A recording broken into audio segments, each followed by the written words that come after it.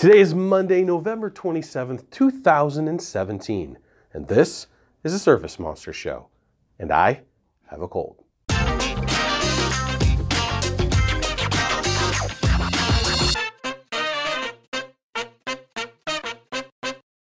This week on social media, can't escape it. It's like Black Friday, Thanksgiving, and Cyber Monday. That's pretty much it. Oh yeah, and Bezos is a 100 billionaire. This week in Smug.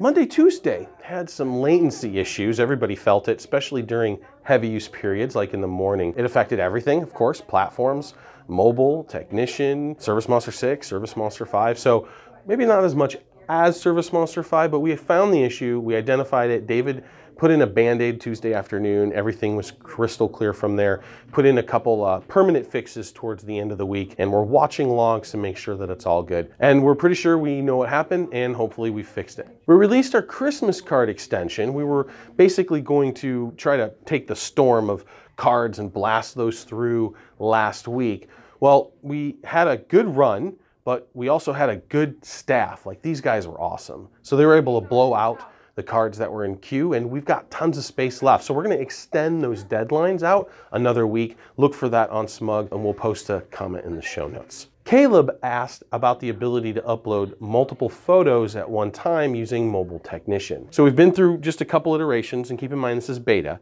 but the first one was take a picture, have that picture uploaded. Check, got that one done. The next then would be upload images from your camera. Completed that as well, and now we're moving on to the upload multiple from your camera at the same time, and that should be done here within the next week or two. This week inside ServiceMonster. Welcome new employee Brian. Welcome to the team, Brian. He works in the QA department and focusing on our mobile testing. So I'm excited to get him going, get those suite of apps rolling out the door. We'll talk about Mobile Technician here in a second. And welcome newest team member, Stephanie, our online training personality. I can't wait to see what she brings to the team. Ought to be a lot of fun.